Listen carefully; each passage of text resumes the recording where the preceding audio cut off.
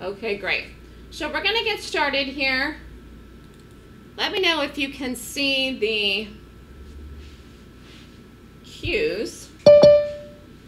And if people come in here late, they come in here late. I will let them in. Can everybody see the charts? Again, in order to ask a question, you go down to 2, then you have to pick individual user, then you actually have to pick my name, Melissa Armo, okay? That's how you do it. All right, so let's get started. Today is actually a great day to do this lecture today, and I don't have any PowerPoint planned today. I planned on speaking off the cuff, and then of course I got up this morning, saw the market gapping down this morning, and thought what a good day to do a lecture on trading gaps and also trading on the side of institutional money. So again, I'm gonna just look at charts today and talk. I will answer questions that you have. If you have questions, you can plop them in the room, but I don't have a pre-planned PowerPoint to go over today because I wanted to just use charts and just talk about gaps and talk about institutional money and really what I do. And the whole point of today is for anyone to come and ask questions if you think you might be interested in trading options with me or day trading with me or taking the class and learning what I know. And again, some of you are new to the stock swoosh. Some of you I recognize that you've been following me for quite a long time. Some of you for a very long time. And again, this is a discussion today really on gaps, but it's also on institutional money, which does what? It buys and sells stocks in the market, okay? So this is a very interesting time right now, I think, to trade, particularly because a lot of people are convinced, more than anything in the world, that the market has made the low for the year on June 16th. In fact, let me blow this up. Can everybody see the chart? This is a daily chart of the QQQs. So everyone is convinced that June 16th was the low of the year, and it very well might be. Maybe it is, okay? That doesn't concern me at this juncture because I'm an active trader, and if you want to come and you want to learn what I know and you want to trade with me, you'll become an active trader too. What do I mean by active? I mean we're trading not only gaps, but we're really trading momentum, okay? Momentum. We could be trading momentum in the case of shorting or doing a put, which is an option that's a short, or we could be going long or doing a call, which is a long option where we are trading momentum to the upside. Okay, so we're going to look at a bullish gap today. We're going to look at a bearish gap today, so we can see the difference between trading on the side of institutional money to the upside and to the downside, okay? And again, any questions for those of you that came in late, you go down to the 2 button, choose individual user, and then you choose my name if you have a question, okay? But anyways, getting back to the market, so a lot of people are convinced that June 16th is a market low. So maybe it is, maybe it isn't. If you're an active trader, you shouldn't be worried about that. Now, if you have money in a retirement account, you might be worried about that. You might be worried about that because you may be long the market in some things or some stocks, and you don't want the market to fall off any further for this year. And we have fallen off since the beginning and trending down since the beginning of 2022. In fact, it feels like a really long time ago. But if you go back and look, January, let's find the first day of the year here. January 3rd was here. In fact, January 4th was here. January 4th number, and again, I'm on the Qs. We could look at the SPY. It's neither here nor there. Charts are very similar, but the high for the year in the Qs was 402.28. That's a long way from where we are today, as you can see. So, you know, if you become an active trader, the whole idea and the whole purpose of trading is to actively pull money out of the market on a regular basis. Could be in a couple of minutes if it's a day trade, could be a couple of hours or a couple of days if it's an option. But that's the whole point of being active in the market, is to pull money. And I call it chunking it out. You chunk it, chunk it, chunk it. But in order to chunk it out, you have to have big moves. Not only do you need big moves in order to make money, on a consistent basis, week over week, month over month, you also need big moves, what? To cover your losses when you have a loss in something. Because everyone has losses. I have losses, all right? I will say that we've had a very good month this month of August. We only had one losing day in the trading room this month of August, which was last Thursday. We've made money every day other than that. So August has been an extremely good month. But there are trades that I do that lose. So you want big moves in the stocks that you trade in the market if you're trading it, which we did trade the market today. We shorted the market today. That's what we did. That was a day trade, and we did options in the market as well. But you've got to have big moves to have gains, number one. And number two, to have gains that will also cover your losses too, okay? Because you are going to have some trades that lose. Now, I use stops. We can talk about that more later. And I see some people just signing in now. Just to review, if you have a question, you go down to 2 at the bottom of the chat box. Choose individual user and my name if you have a question, okay? So let's talk about institutional money. Before we talk about today's gap in the market, let's talk about institutional money to the upside. So the whole purpose of making money as one person, whatever your account size is, could be small, could be medium, could be large. Again, how much money you make in a trade depends on your position sizing and the pick, okay? So the pick is, I look for a daily pick that's going to have a big move. So the whole idea, again, of trading is to get the pick right. If you have a good pick, whether you take 100 shares in something or one contract or 1,000 shares of something, okay, you will make money no matter what your account size is, okay? So again, if you take bigger size, you're going to make more money. But if you have a bad pick, even if you take big size, you're not going to make money, you're going to lose. And you could lose a lot if you have a bad pick, okay? What do I mean by a bad pick? I mean you get the direction wrong, for one thing, or you have something that doesn't move that much. It's up, it's down, it's up, it's down, it wiggles and jiggles and flatlines and basically doesn't have any movement or momentum at all. The pick is whatever stock we're doing. Could be the market, could be an ETF. We do the market ETFs, and by ETF, I mean the QQQs, the SPY. Sometimes we trade the diamonds. And by pick, I mean the stock pick, okay? So let's look at CVS. This is a daily chart of CVS. First, we're going to talk about institutional money. What is institutional money? What do I mean?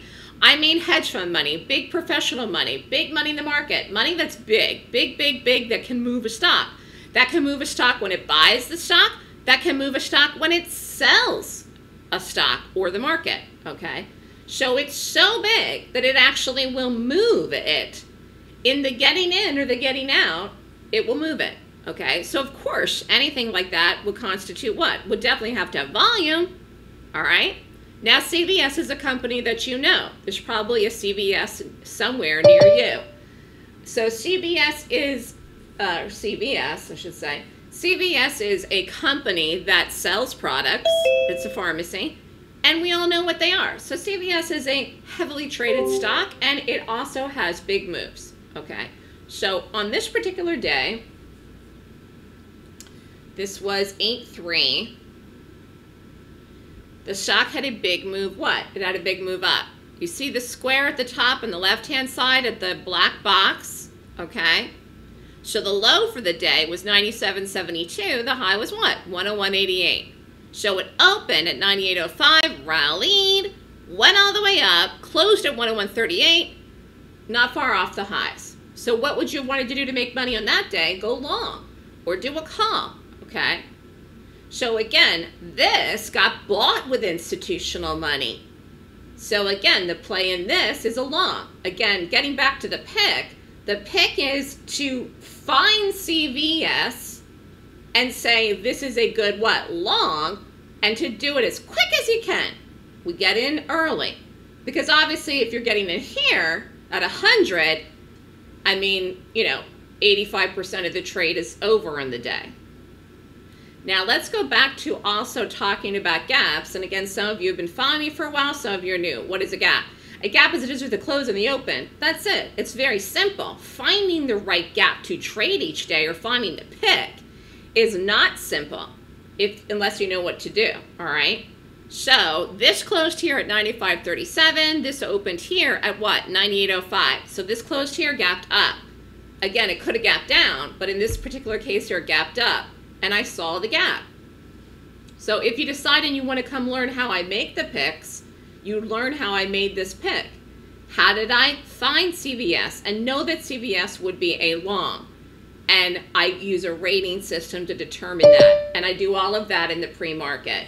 The pre-market meaning any time before 9:30. I could do it at 7 o'clock in the morning. I could do it at 8 o'clock in the morning. I could do it at 9:15 right before the open. I could do it at 5 a.m. when I get up. The whole idea for me for trading is to find the best pick before the open. Again, because after the open, it's way too late.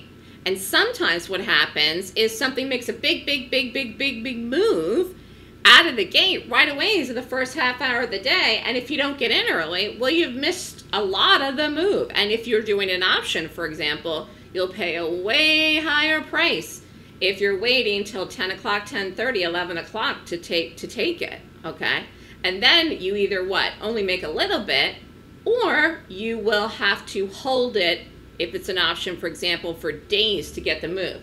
Now, one of the reasons that CVS is a good example here is because not only did it have a big move on the day, bullish, okay, like again, it got bought with institutional money, it also kept going. So this really is a great example here which shows you the power of institutional money and the power of the gap to take it up. This almost went vertical up. And I just want to show you here, the previous high in CVS was back here earlier this year, 111.25. When this ran up, again, this was earnings, by the way. When it ran up here, 816, it was at 107.26. It wasn't that far off the high and that 2-week period a couple of days after the earnings.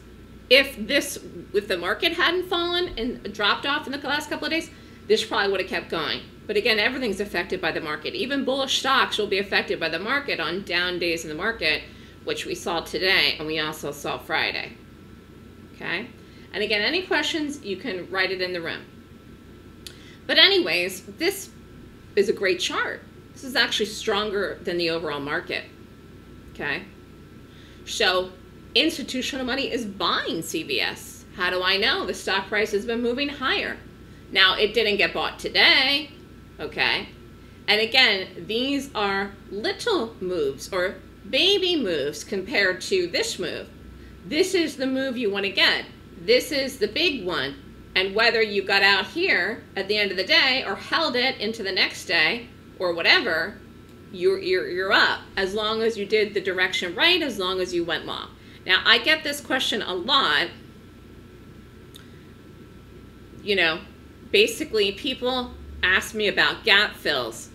Gap fills do not work consistently to make money. However, there are some gaps that, quote unquote, you could say fill the gap or whatever. That's not how I describe them or how I would describe them. But anyways, my rating system accounts for that, only looking for gaps that will follow through in the direction of that gap. So if something rates poor, per my 26-point rating system, if it doesn't rate good, then I'm not going to do it. In the case then, for example, it may reverse, which is not what I want to see, and I'm not playing that even if it does. Okay, does that make sense? Anyways, this is an example of a bullish move where the stock is bought with institutional money. It's set up in the gap up, and it followed through very nicely, and it's a good chart. Okay? So that is, or was, CVS. Now let me look here at another one. Hold on one second. I'm just trying to see. We could do the market. There's something else I was going to do. What the heck did we do last week? Market. Let me look at IBM. Let's look at this one.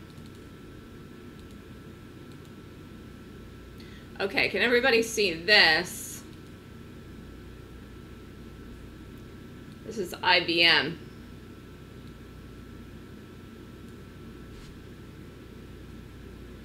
I have the daily chart of IBM up. Can everybody see that?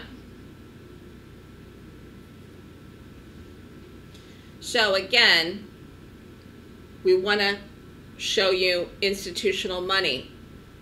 You want to be with institutional money. In this case here, I'm going back to, this is October of last year. Again, IBM, take it up, had a gap. This was a gap down. Stock closed here at 141.90, open here in the morning. This was the morning of 10/21. Okay. At 133.51. So here's where the close was, here's where the open was. So we shorted this and it worked. What happened? The stock sold off. High of the day was 133.72, low was 128.10. Okay, this is a big move for IBM. Again, it has volume. Down here's the volume, fell. So what happened here? Institutional money sold IBM. And maybe some people even shorted IBM. Remember, hedge funds can short, professional traders can short. So you had a sell-off in that. Big fat red bar. Again, you could have done a put, and this fell and continued down here. Jerry's asking, did we do any trades today? Yes, we shorted the QQQs in the day trade room live, and we did a bunch of puts, actually, that were with the market for options. There was quite a few options trades today.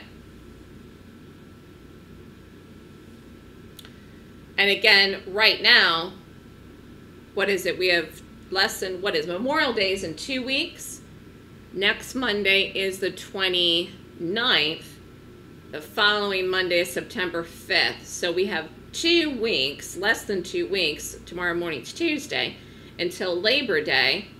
And that's it, the summer's over. And the market's closed on Monday, September 5th.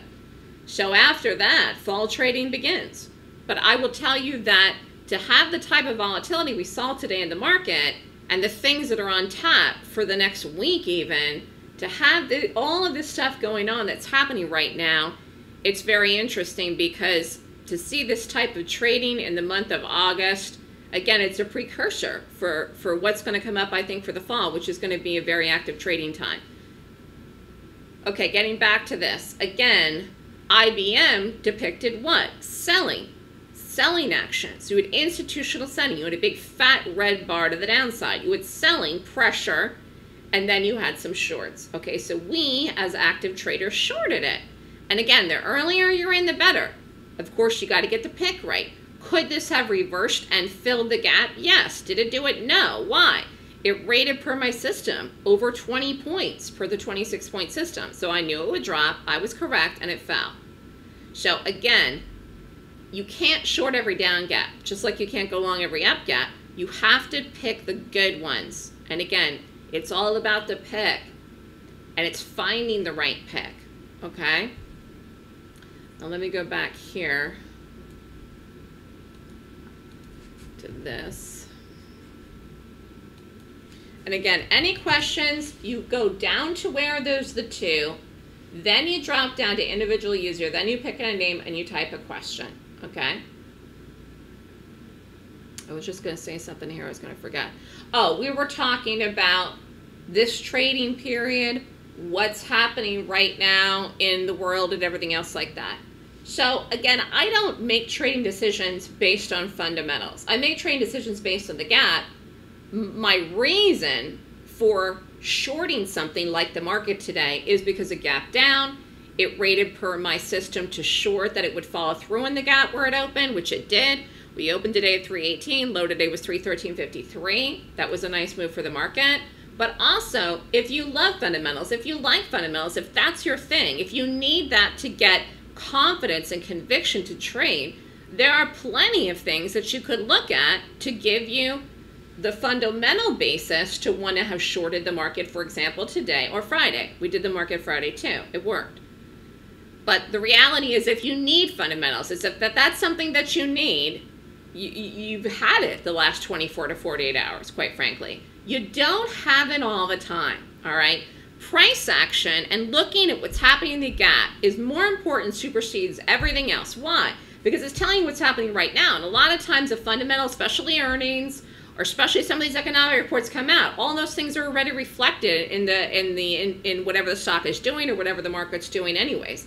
Sometimes it is things in immediate time. Okay, part of the reason we were down this morning over the weekend was there's some things going on that are coming up this week with Russia and Ukraine that people are scared about what could happen, and then there was the bombing over the weekend. So sometimes there is immediate news that happens that affects the market. Sometimes it's good, sometimes it's bad. But sometimes, okay, there's fundamental things that happen that really are already built in, that people are expecting, okay, that big traders are expecting, hedge funds, whatever, that read these research reports, that it's already reflected in. If you're making decisions based solely on fundamentals, you may be missing out on current price action and real moves that are happening right now, which is all that matters to you, because why? You have to make money today. Again, getting back to what I was saying, if you want to become an active trader, that is what we do. Active means you're trying to make money right now, today, tomorrow, this week. Again, could be an option, could be whatever. But part of the benefit, I think, of trading gaps is that if you can find a good gap that is being bought by institutions or sold off or shorted by institutions, you have an opportunity to make a lot of money, not just with the day trades because of the big moves like we saw here in the market today, but also in overnights and options. When you take an options trade, you have a fixed risk. It's like the insurance. You can't lose any more than you have at risk. If you take, $1,000 risk in a trade, for example, if the trade flips totally upside down in the opposite direction that you're in, you can only lose $1,000. That's it. If it expires worthless, that's it. You can't lose any more than that. Versus if you are in a day trade, I use a stop. If I get stopped, it's a limit order stop.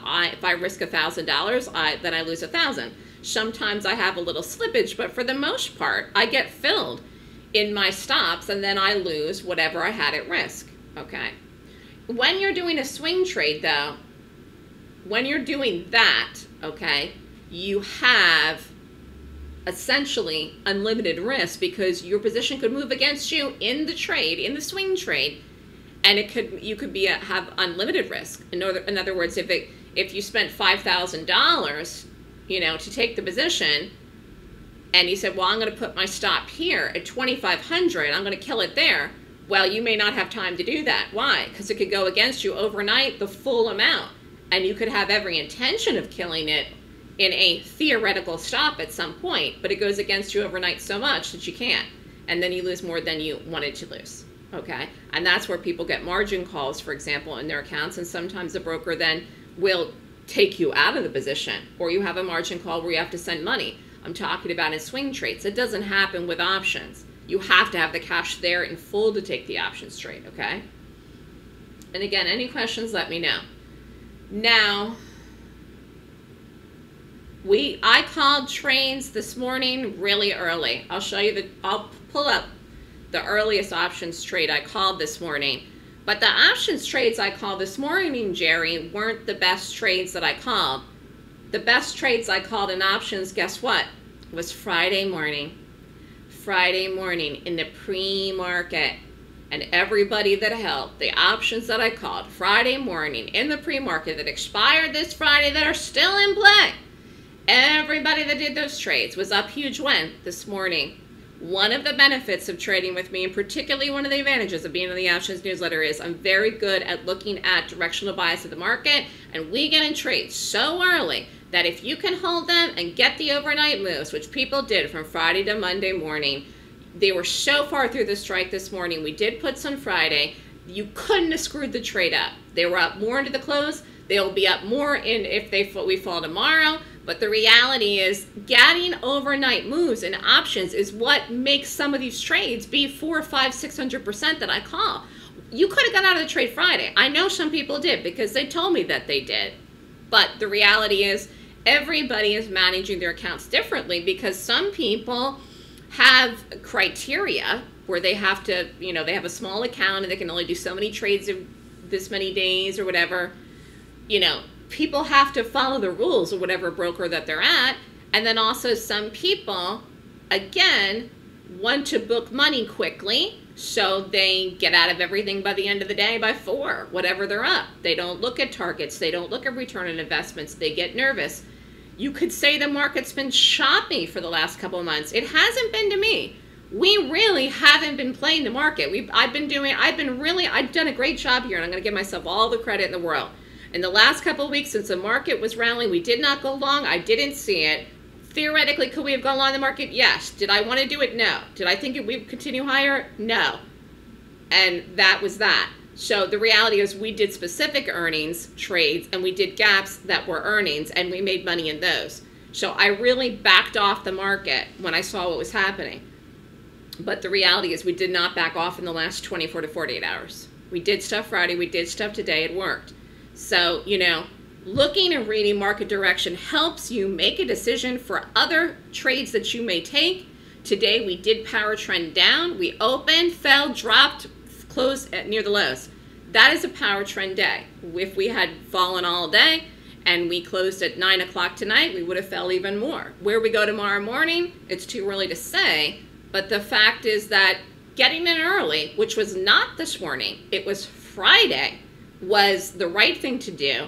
And that is what we did, and it was a very profitable move. I do not do trades in the pre and post market. I'm analyzing trades in the pre and post market. You can do swing trades in the pre and post market, but you can't do options except for you can do the market 10 minutes before and 10 minutes after the close.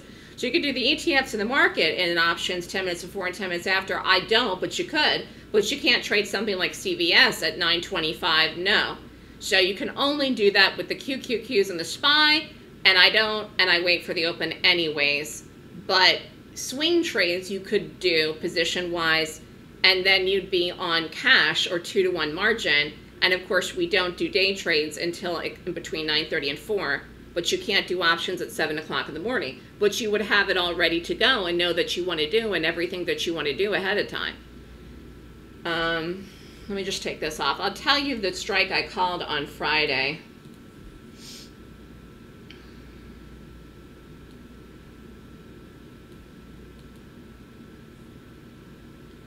Or the time and the strike. 9:05 on Friday morning, I called the 325 Qs. So you can see what it did. So I sent in a half an hour before the open, drop, fell, boom. Open this morning where? A 318.50. And then it fell today. You know. So I always think the best thing for people to do in reference to options trading is, particularly if I call several trades in one day, which I did Friday and I did today, you don't have to hold everything. If you're new and you haven't done my class, you probably shouldn't hold everything. You should be booking money all along the way, or if you have a small account. If you know what to do and you did the class and you feel comfortable holding, you can. But if you do a SPY and a Q, and you say, I'm going to hold a SPY and I'm going to get out of the Q, you could do that, or vice versa. Or you do 2 contracts and you get out of one and hold the other one or something like that. Okay. You can't hold everything to a piggy target unless you're really good at what you do, which I am. But for anybody that's new, or if you haven't done the class and you just want to get the trades in the options newsletter, you should just be normal and you should be booking money along the way. Don't hold everything to piggies. It's not the right thing to do. And the trades that we were doing, most of the trades in the last few weeks, again, were not market related. Were not market related. They were trades that we were doing, particular trades like we did CVS. We did CVS. We did a couple other longs. I can't think of them right now off the top of my head, but we did other things. Oh, we did this. We did the CVX. This was a long. We did this here. Again, stock closed here, gapped up, boom. We did calls, get in, get out, boom, done. Boom. Again, what is this? Institutional buying. Take it, you get in, you get out, boom. You chunk it out. Chunk it, chunk it, chunk it. So again, trading is momentum trading that I do with options. Momentum, momentum, momentum. So everybody, like I had a head on, I was on CBS at 4. But I had the TV on earlier when I was getting ready. And this morning, like, everybody was, you know, buy the pullback, and you've been hearing that for weeks, you know. You can't buy every pullback in the market and expect to make money. And if you did that this year, you're getting clobbered. Now, theoretically, if you did that in the last month and a half, did you make money? Yes. But again, that's not a strategy. It is to a lot of people. It isn't to me. A strategy is you are going to look for this particular thing, and when you see it, you will trade it, and when you don't see it, you will not trade it. Okay, so there are some days where I don't do any options at all. There are some days I do no day trades at all. Why? I don't get the particular things that I'm looking at, and so therefore I don't do it at all. I don't do anything. Okay, so buying pullbacks and shorting resistance, which people do. So there are some people that have a bearish bias to this market. They are shorting resistance levels, okay? And they think that's a strategy. It isn't. There's multiple supports in the market. There's multiple resistance levels in the market. So how do you know at any given point in time which one's going to hold? And also, they don't always result in large momentum moves, like we saw today in the market, like we saw Friday. And obviously, if you held the options from Friday down into today, you got the bigger move. But, you know, buying pullbacks and shorting resistance is not a strategy, in my opinion. For me, a strategy is looking for a particular set of criteria, very honed in, and looking at that. And when you find it, you play it. And you play it with 100% conviction. You're all in, 100% conviction, all in.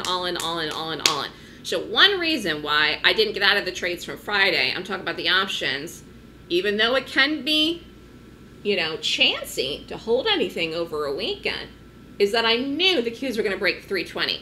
We could have done that Friday, but we didn't. So I felt very confident. 320 was a number we were going to get to. If we didn't break it, we did not get to that number on Friday, so I held the trades. We broke it today in the morning, in the pre-market. It broke it here this morning. This is all in the morning here. That's 4 o'clock in the morning. So 4 o'clock in the morning, if you rolled out of bed, the market was selling off. And it just based out and fell, and this is the whole day. So this is the pre-market. So if I got up at 4, I would have seen that we were lower. Actually, the futures were down last night. I didn't really pay attention to where we were down, but we were down last night on Sunday night. So again, getting back to what I was saying about fundamentals and technicals. Technicals will always tell you what to do. The fundamentals can support the technicals at many places. Today was the case on Friday as well. What happens tomorrow or Wednesday or Thursday or Friday with the Fed meeting, nobody knows. But sometimes they match up. But what about if they don't? You're better off going with the technicals, because if you go with the technicals and you're reading the price action and you're seeing the selling and the buying, then you know that that is real and that's what's actually happening. Whereas the fundamentals, sometimes whatever they're saying or could say sometimes doesn't match up. Sometimes it's already built into the price. I mean, you know, I'm fully expecting on the weekend, it's Friday and Saturday is the Fed meeting. I mean, the Fed could come and say everything's fine. We're going to be back down to 2%, you know, inflation by the end of the year. Everything's great. Everything's fine. They've been saying that for the last however many meetings. Everything's great. Everything's fine. Well, if you're a consumer, you know that's not true. You know the real rate of inflation is not whatever they last said. What did they say? It was 9%? Or whatever the last number they said. You know that's absurd. You know that isn't true. They take all the numbers of different food products, for example, and they take gas, and they take housing, and they take a million things, and they average them together. So you could have an opinion on something, or the people that talk and make all the decisions could have an opinion. To train off of that isn't helpful all the time, and sometimes can hurt you. And I think that we saw a lot of buying, you know, all this stuff in here. Part of it was they passed that stimulus. So people said, oh, this is great. I don't think it's great. I think it's terrible. It's going to make the problems worse. But anyways, you might have thought it was great and went long. Did I think that was a good trade? No. If you went long and got out at the right place, did you make money? Yes. You know? So it's kind of like making a decision on something that isn't based on the number, and the numbers really is all that really counts, because at the end of the day, that's how you're going to make money. You only make money when you're long something that's moving higher, and you only make money when you're short something that's moving lower. You're not going to make money going long something that's moving lower where the price is moving lower, if that makes any sense. Like if you went long the market today, you lost. Period, full stop, end of story. Pattern trended all day into the close. You lost today. That's it. You know? Does anybody understand what I'm saying or have any other questions here? So again, I don't predict the gap itself. I don't know where the market and the QQQs is going to gap tomorrow. We could gap up. We could gap down. We could gap anywhere. I'm not predicting the gap. I'm seeing the gap in live time when I roll out of bed, just like I showed you at 4 a.m. this morning. So I will see the gap tomorrow. Then I will know what to do based on reading it and make a determination then. Okay? I day trade on the 1 minute chart, but I rate the gap in the daily. The 1 minute chart I can day trade on, and we're in and out 5 minutes, 10 minutes, really, really super duper quick. So today we did the Qs as far as the day trade. Take this off here and show you what we did today. And we don't day trade the market every day, and I don't do options in the market every day. Today setups were there. So we shorted the market, got the drop, some people got out. Shorted the market, held it a little bit, little bit, squeezed a little more out of it. If you held it all the way down in here, you squeezed even more. And if you held it all day, the best exit, which I did not get, was like 313 something. I was out of it by then because I like to trade the morning and day trades. Looks like it was right around here, 313.84 if you held it all day. That was a great call this morning. It was a great call Friday. We did the market Friday too, because it was there. Here it was Friday. Boom. Again, that's momentum, people. In this particular case, again, this was a short. I do prefer to short. Why do I prefer to short? Although I go long. CVS was a great long, fabulous long, worked good, so was CVX. I prefer to short though because downside moves go really, really quickly. And a lot of people don't know how to short. So they just don't know how to do it. So if you know how to do it, you're kind of like putting yourself ahead of the pack as far as success rate goes. When you get big moves to the downside, when selling comes in, they also happen very fast and very quick, which you saw in the last 24 hours. And also a lot of retail traders have no idea how to short, and they just are scared of shorting, and they just won't do it. It gives you an edge if you know how to short, and anything that you can do to give you an edge above everybody else is going to help you. Anything you can do to give you an edge at all in life is going to help you. If someone said to you, there's a secret sale, at this grocery store, it's a midnight madness sale. If you go tonight from midnight to 2 a.m. in the morning, it's a secret sale. You can get 50% off all your groceries. Would you show up? Of course you would. The cost of food right now is nuts. I mean, I was going to order something Sunday, and then I filled my cart, and then I'm like, okay, I started adding stuff, and I'm like, oh my God, I'm getting back to hoarding. And then I didn't even place an order. And now all day today, I'm like, am I really going to start hoarding stuff again? Because, I mean, look at what China came out today and said their GDP growth is down. They're producing less. You look at all the supply chain issues. You know, if you buy something you use a lot today, chances are it's going to be worth more. In 2 months, it's going to cost more. I'm like, and it's very difficult in New York to hoard stuff because, you know, I live in an apartment. I don't have garage to store stuff or a storage place. And I'm feeling like I need to hoard again. And that's crazy. But this is, you know, this is where it's at. It's like, again, if someone told you private information about going to a sale at midnight, you can get a half off your groceries and everything you need, you go. So it's like a secret thing. If you have an edge that you know how to do something that a lot of people don't, it's like private information that you can use to benefit you to trade and make decisions and do well. And I kind of feel like the room is like that, because I told people last week in the room on Monday and Tuesday and Wednesday and Thursday and every day last week, I said the market's going to fall between now and Friday. I don't know when, but I know that it will. It fell Friday. So I said I know we're going to fall between now and the end of the week. That's all I know. And we fell Friday. And I told everybody in the room that we were going to break 320 on Friday, but some people got out of that trade before the weekend. But again, it's doing something for a very, very, very, very, very long time and nothing else that allows me to see these things and see the moves. But it's the gap rating. It's looking at the price action. So anything that you could do to give you an edge in the market will help you. We do go long, though. I have no problem going long. We've gone long more in the last month than I can even tell you when. But we didn't go on the market. We didn't go on the market.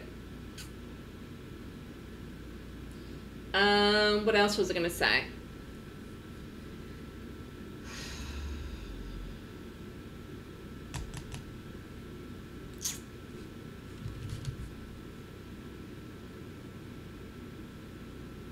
I was going to say something and I forgot.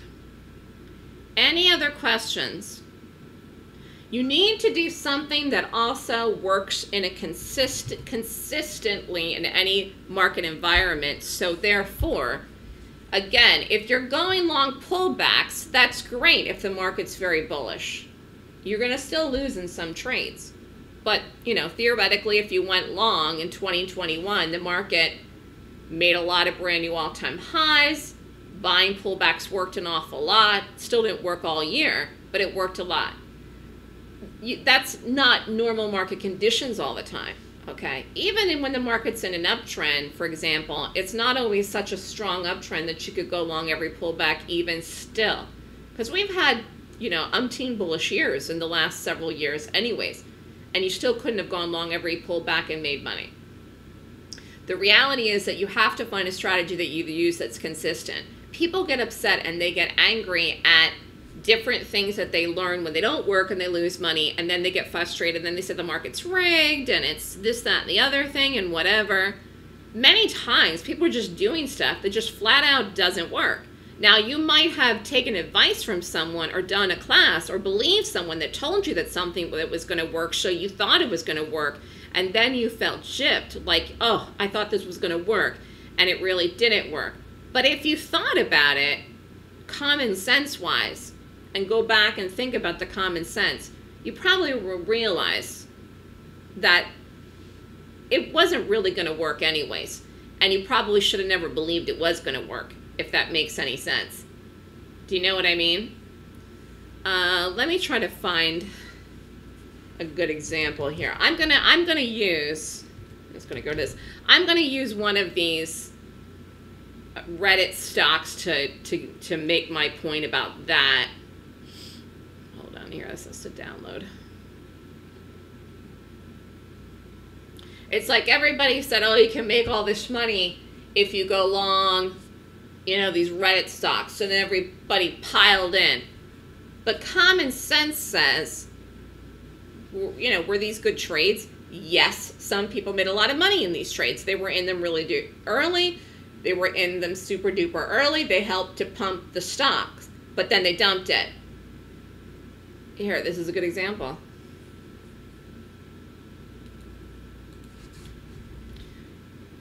So again, this AMC stock that a lot of the Reddit people trade in, theoretically, if you went long here and you got out when it had this move up, you could have made money. But a lot of people also went long in here late, okay? Then they went long here, then they went long here. Anyways, long story short, where was the last high in this? 72.62. That was a year ago. a little bit more, basically, June of 2021. And where's the stock today? Here, it's at 1046. So you might, you know, if you bought this, you might have said, oh, God, I got taken in this, and boom-ba-doo-ba-doo. It was never really good long, in my opinion. But theoretically, some people did make money going long this that had an early entry and a fast exit. It was not a good trade. And you could say this about really all these things. What was the one that everybody was talking about in news last week? Was it the BBBY? Let's see what that did today.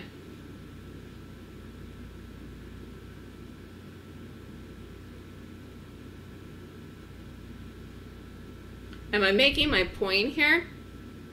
And again, what's the strategy with the Reddit stocks? A lot of people are getting together and buying a stock. Again, while sometimes that can work to move it on a day, it's not sustainable to keep going. You have to have constant big buying coming in to sustain it. So you can have a lot of people pile in one day, and then it flatlines. It doesn't go anywhere. Yep, look at this. So look at what that did since all that scuttlebutt of the last week that some guy did, you know, options trades who had a huge amount of money to begin with and could have lost every dime and not been poor. And he sold out of it. And then everybody piled into it and bought it the second day. How do I know? It gapped up here. The day after this big move, it gapped up. And then it fell ever since. Look. And look where it is today. So anybody that did that can't say, oh my God, I got sucked into this. No, it was a bad trade. Many times when people lose money, they are in fact bad trades. The market isn't rigged against you. The market doesn't even know your name. There's no, like, many times people just do things because they're so desperate to make money that they do things that are dumb, quite frankly, or don't make any sense. But you don't have to do things that don't make any sense. You can make money in the market by doing things that do make sense, but you absolutely have to know what those things are. And, you know, for me, it's gaps, but it is the way that I'm looking at it, making the predictions of where it's going to go. But it's all everything that I look at that happens in the pre-market and the post-market. Now, as far as the post-market here tonight, where are we? Well, we are up slightly here tonight. We're trading roughly around 315.03. We closed today at 314.29-ish. So we're up about, you know, 70-some cents tonight. I have no idea where we'll be tomorrow, but just, you know, showing you here in the chart.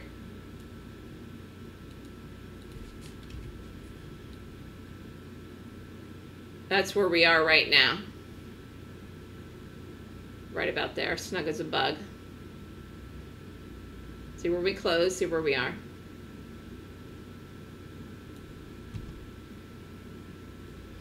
Any other questions from anyone?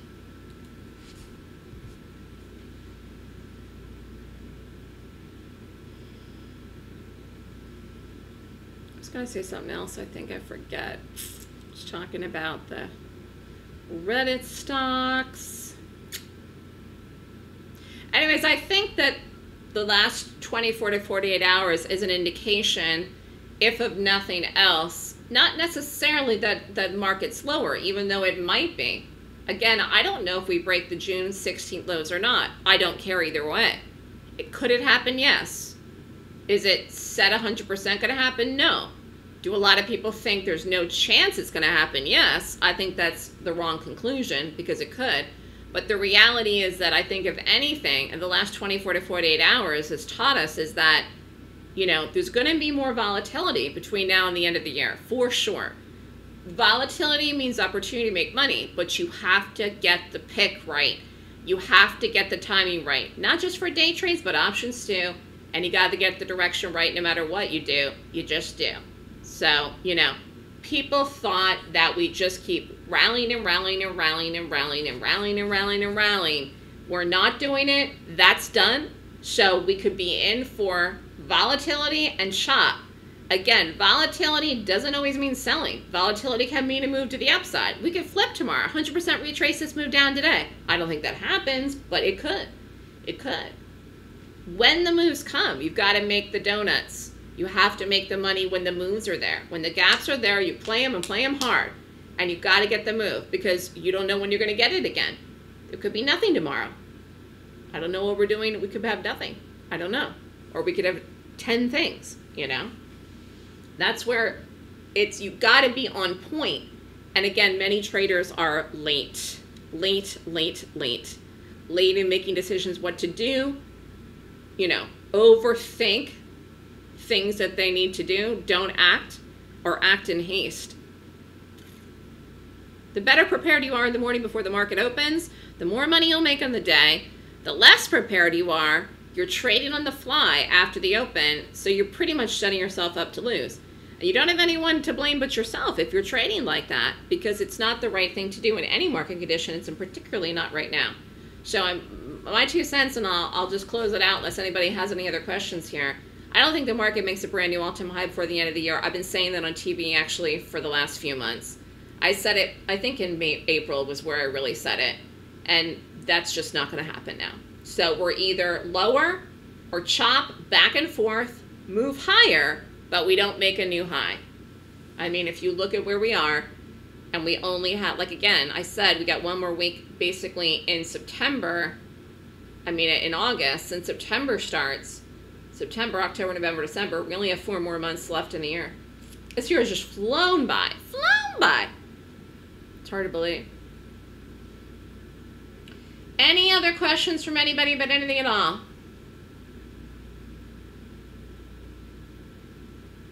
If you do have any other questions, just going to put my email in here. You can email me.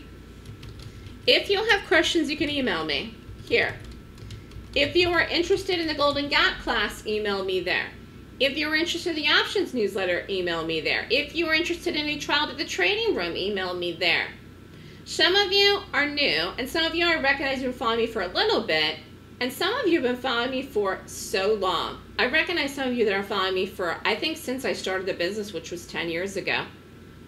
I have to say, I think some of you that are following me for 10 years, if your plan of action is to follow me for another 10 years and never take my class, I can't promise you I will be running my business in 10 years from now. Eventually, I'm going to get married. Eventually, I'm gonna fall in love with someone, and eventually, you know, I'm gonna do something different with my life. I think it's really great that people are following me for a long time, but I think some of you are really gonna end up missing out, never joining. But you can email me if you have questions. And that's the scoop. Good luck, everybody. You're welcome.